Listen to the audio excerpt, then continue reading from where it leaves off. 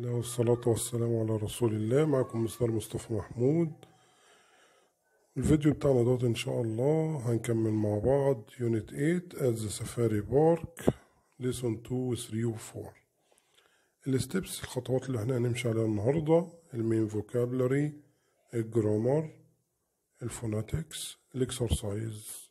المين فوكابلري المعاني الرئيسية، الجرامر القواعد اللي احنا بنمشي عليها، الفوناتكس اللي هي الصوتيات، الاكسرسايزز التدريبات اللي احنا هنحلها بعد ما نخلص الاكسبليننج بتاعنا ان شاء الله.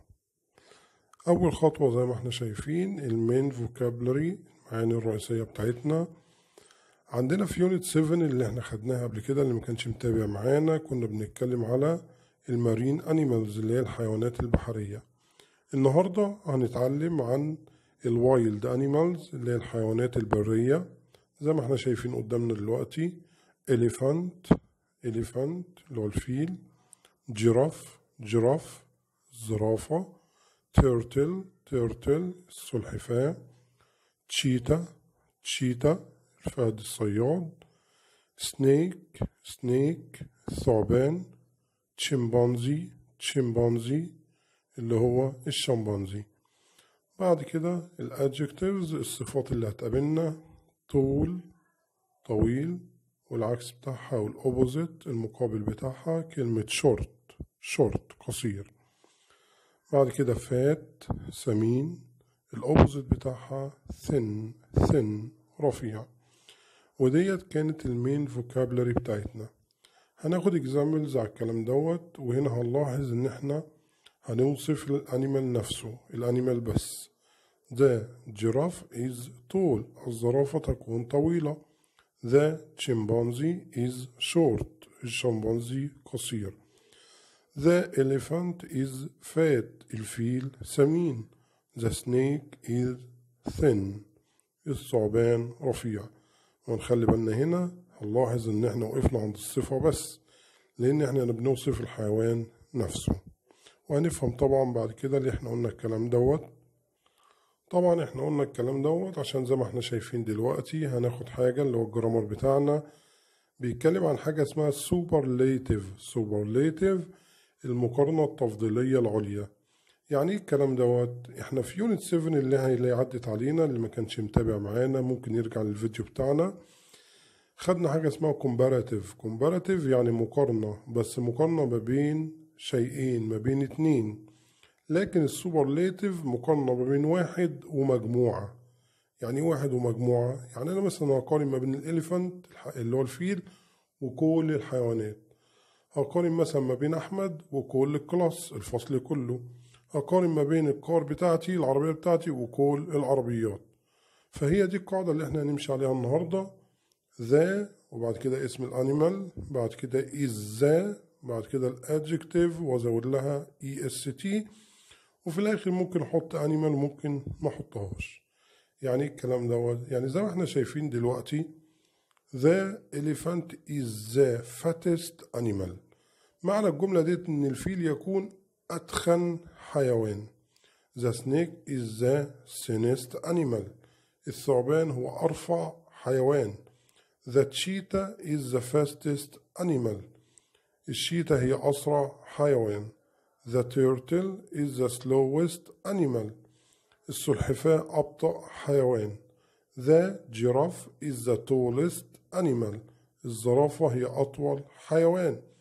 The chimpanzee is the shortest animal الشمبانزي هو أقصر حيوان. يبقى أنا كده بقارن ما بين الإليفانت وكل الأنيمالز، بقارن ما بين السنيك وكل الأنيمالز. وإحنا بنعمل المقارنة بتاعتنا هنلاحظ إن إحنا عندنا حاجة مهمة اللي هي إيه؟ كلمة فات قبل ما أزود est حطينا تي كمان. كلمة ثين زودنا ان وبعد كده est. كلمة هوت زودنا تي وبعد كده حطينا est. كلمة بيج زودنا جي وحطينا est. والسبب اللي بيخلينا نعمل كده هنلاحظ ان كلمة فات وثن وهوت وبيج اخرهم حرف ساكن.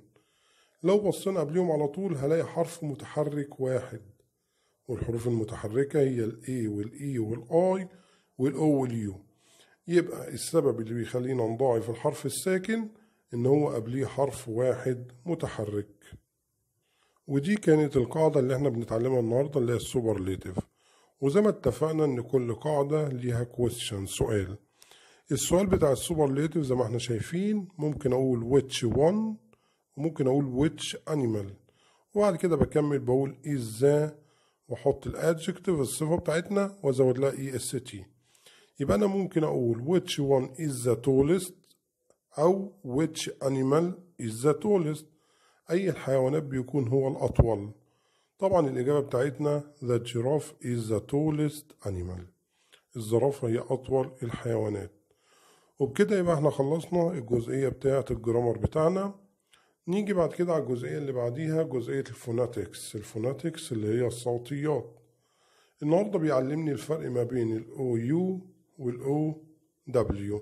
بيقول لي إن ال OU وال OW النهاردة الاتنين بيتنطقوا زي بعض. بيتنطقوا ازاي؟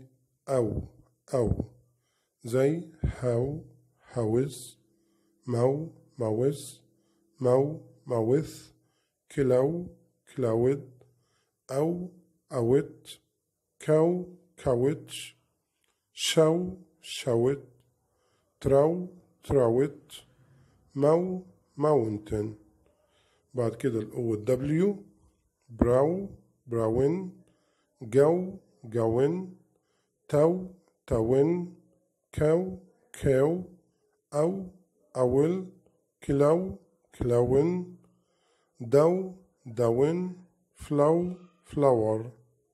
يبقى احنا هنا اتعلمنا النهاردة ان ال OU وال OW بيتنطقوا زي بعض في وسط الكلمات. تمام كده. ودي كانت اخر جزئية عندنا هي جزئية الايه؟ الفوناتكس بتاعة ليسون 4 الدرس الرابع. واخر جزئية عندنا النهاردة هي جزئية الاكسرسايزز التدريبات. اكسرسايز 1 التدريب الاول عبارة عن تشوز اختيار. The elephant and the lion are. طبعا التشوز بيعتمد على حاجتين، لا اما جرامر احنا خدناه لا اما معاني كلمات اللي هي المين فوكاب. طبعا هنا هنلاحظ ان اول واحدة بتتكلم على المين فوكاب المعاني الرئيسية. جايب لي فور تشويس 4 اختيارات. جايب لي birds, animals, people, plants. طبعا البيردز اللي هي طيور، animals حيوانات، people اشخاص او ناس، plants نباتات. طبعا احنا هنرجع للجملة بتقول لي الاليفانت الفيل واللايون والاسد. الفيل والاسد عبارة عن ايه؟ تمام، عبارة عن animals، يبقى اختار كلمة animals. بعد كده بيقول لي we can see نقط at the safari park. احنا نقدر نشوف كذا في السفاري بارك. السفاري بارك اللي هي حديقة السفاري. طب يا ترى هنلاقي الشاركس اللي هي اسماك القرش، ولا الدولفينز اللي هي الدرافيل، ولا اللايونز اللي هي الاسود، ولا الكرابس اللي هي الكابوريا؟ تمام، يبقى الايه؟ اللايونز. ليش معنى اللايونز؟ لان الشاركس والدولفينز والكرابس عبارة عن مارين انيمالز حيوانات بحرية، فمش هينفع نشوفها في السفاري بارك. وهنكمل بقية التشويز بتاعنا بالطريقة اللي احنا قلنا عليها دلوقتي، وهو دوت اكسرسايز 1. بعد كده اكسرسايز 2 التدريب التاني بيقول لي rearrange رتب which is tallest one the. ودوت هنلاحظ ان هو بيعتمد كله على الجرامر اللي احنا خدناه. يبقى هبتدي بكلمة which، وزي ما اتفقنا which مرتبطة ب 1، يبقى which one. بعد كده بحط is وذا والصفة اللي آخرها est. أصبح ترتيب السؤال بتاعي which one is the tallest. نمبر 2 حاطط لي is animal elephant the biggest the. هنلاحظ إن احنا عندنا كلمتين the اللي هنبتدي بيها، وذا التانية اللي هي معمولة التي بتاعتها small. كلمة ذا بيجي معاها اسم الانيمال اللي موجود عندنا، يبقى ذا elephant. برافو. يبقى ذا elephant، الاليفانت دوت طبعا singular مفرد، يبقى يجي بعد كلمة ايه؟ is. يبقى ذا elephant is، والقاعدة بتاعتنا بتقول لنا بعد كلمة is احط ذا والصفة اللي اخرها est تبقى ذا biggest. يتفضل لنا في الاخر كلمة animal. اصبح الريارينج بتاعنا the elephant is the biggest animal. وهنكمل الاكسرسايز برضو بنفس الطريقة. The last exercise آخر تدريب. The odd one out and replace it. طلع الكلمة المختلفة وحط مطرحها كلمة. في نمبر 1 طبعا احنا قلنا الاكسرسايز ده كله بيعتمد على المين فوكاب، المعاني الرئيسية.